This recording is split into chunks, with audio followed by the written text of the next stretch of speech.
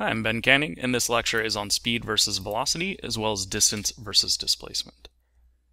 Per usual, you need 3 or more bullet points worth of notes, a 1 to 2 sentence summary, and if there are any follow-up questions on Google Forms, you need to take care of those as well. Or if they're elsewhere, take care of them there. Before we get into talking about speed and how fast things are going, let's talk about how far we went, or how far something went, because speed is obviously going to be based on distance to some degree. So let's imagine a scenario where you start at home and you end up at an ice cream shop, and you went ahead and you walked this way and then this way, and that was a total of 2.5 miles that you walked. Now, if we looked at just how far it is from your house to the ice cream shop directly, that length is 1.5 miles. So the question is, how far did you go? Or how far away are you from home? And really, it just depends on what type of distance or length you want to describe. So if you wanted to focus on what your actual path was, ignoring any directions, so counting every single step along the way, then it would be 2.5 miles.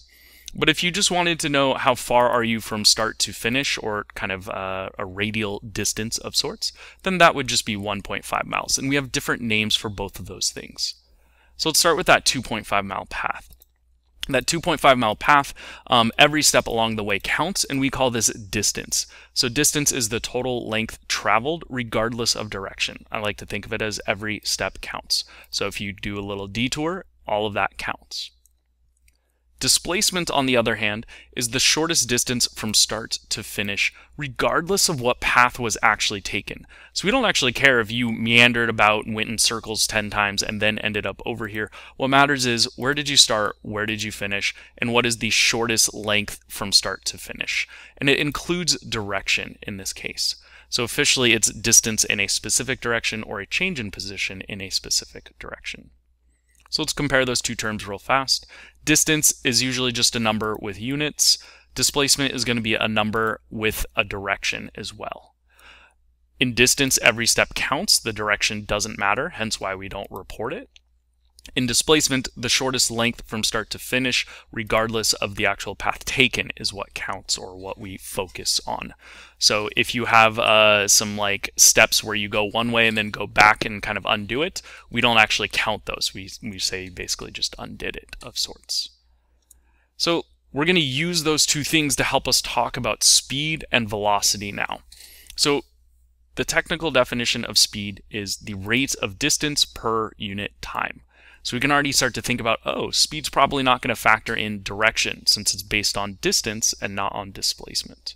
Now, that definition of rate of distance per unit time actually means something mathematically. It just means you have distance, you have a division symbol or a fraction, that's a rate essentially, and then per just tells you what is on the bottom, or the denominator. So here it's going to be per time. And so that's our equation for speed in this case. So the equation for speed is distance divided by time. We represent that with the variables d and t for distance and time. And strangely enough, we actually use v for the variable for speed. Now I know it might be like, but isn't v for velocity? Yeah, but velocity and speed end up being so similar and related to each other that we often just use the same equation, v equals d over t, for both of them, so that we don't have to have two separate equations. So variable for speed is v, units are meters per second, that's ms to the -1, or m/s, and that's how we calculate speed. So let's talk about velocity. Velocity, the technical definition, looks very similar to speed, but notice here we're using displacement. So it's the rate of displacement per unit time. In other words, how far did you go each second? Now remember that direction matters with it, so displacement carries with it a little bit of a different meaning than just typical distance, but we can still use that same idea of blank per blank to develop our formula for it, where it's displacement per time. And so the equation ends up being v equals d over t, where this time v stands for velocity and d stands for displacement. Don't forget to include the direction when you report out this the answer to this. So you'd want to say like 10 meters north, or 10 meters per second north, or 22 miles per hour south. The units will still be meters per second. Those are typical units in physics. However, you can also use kilometers per hour or any other length per time. So let's recap that real fast. Speed is going to be just a number with units, so like 2.5 meters per second. Velocity is going to be a number with units plus a direction, so 2.5 meters per second north, for example. Speed is going to be based on distance, so every step or every foot or whatever counts. Velocity is going to be based on displacement, so all we care about is the length from start to finish. Kind of averages out any detours and things like that. Speed will always be positive for that matter because we don't really need to show the direction. Velocity, however, will be positive or negative to represent direction. So if positive is to the right, then negative is going to be to the left, and vice versa. Or if positive is up, negative will be down. But you can always define it how you want. So let's imagine another scenario real fast just to help us kind of really clarify the difference between the two.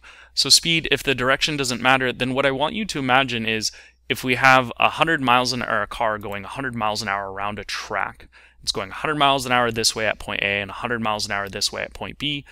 What's the same? Is the speed the same, or is it the velocity the same?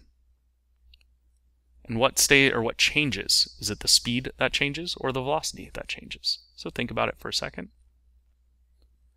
All right, so hopefully you realize that if speed direction doesn't matter, that's why we call the speed thing in a car a speedometer. We don't really care what direction we're going, we just care how fast are we going. And so here the car is actually going a constant speed around the track. However, since the direction is changing, we actually get that the velocity is changing even though the speed isn't. So for velocity changes, it can be a change in the value or a change in the direction. Both of those count as a change in velocity. So here it would be a velocity of 100 miles per hour, either east or positive, and here it would be negative 100 miles an hour or 100 miles an hour west or something along those lines. Hopefully that helps clarify the difference between speed and velocity as well as distance and displacement. Remember, 3 or more bullet points worth of notes, a 1 to 2 sentence summary, and please do any follow-up questions that are available on Google Form or elsewhere.